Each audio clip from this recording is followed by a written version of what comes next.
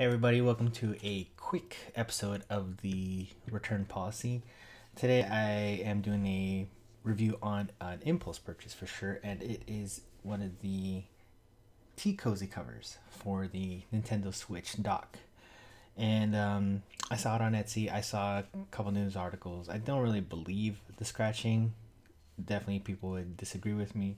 But I saw the design. I'm a sucker for plaid. I saw other designs for Mario and Zelda and other franchises, but I wanted to go simple and get the plaid one. So I ordered this from Active Patch, and I just want to do a quick review on this one.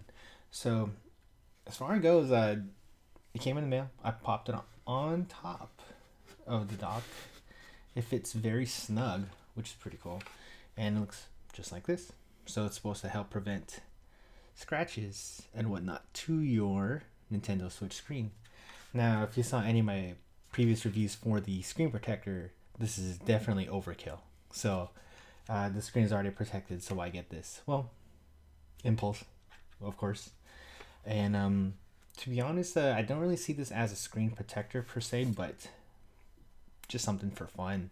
The way people put, decal stickers on their laptops or put stuff on their phone, I see more of this just as a kind of like a fashionable item, especially if you want to have something more colorful than just the gray Nintendo Switch logo. But overall, if you feel like doing an impulse purchase, go ahead and buy it and keep it. Do you need it? Absolutely not.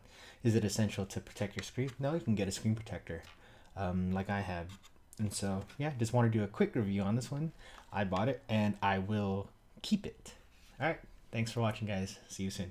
Oh yeah, before I forget, if you like what you saw and you want to see more, go ahead and check out my other videos, and please like and subscribe.